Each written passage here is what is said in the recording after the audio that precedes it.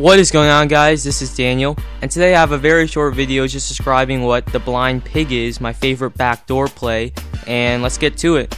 The basic backdoor is when x2, in this case the off-ball defender, is denying and overplaying 2, and 2 can just backdoor and receive a bounce pass from 1 for a layup.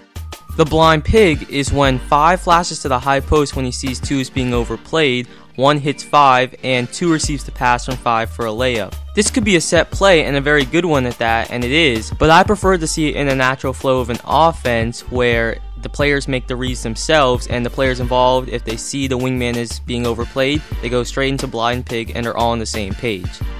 Now, at first I apologize for using such random clips, bear with me, but notice how unnecessarily high that defender is playing and they go blind pig for a dunk. This is a perfect way to make the defense pay for putting on a pressure defense, and here the USC from God knows what year gets some nice action off of it.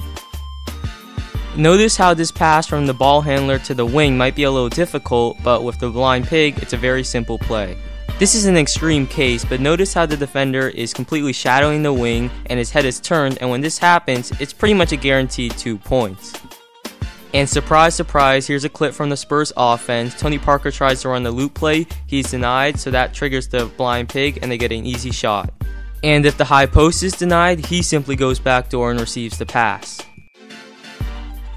Well, there you have it, guys. That's a very simple counter to pressure defense, but an important one, and one that can be very effective. Well, thanks for watching, and see you next time.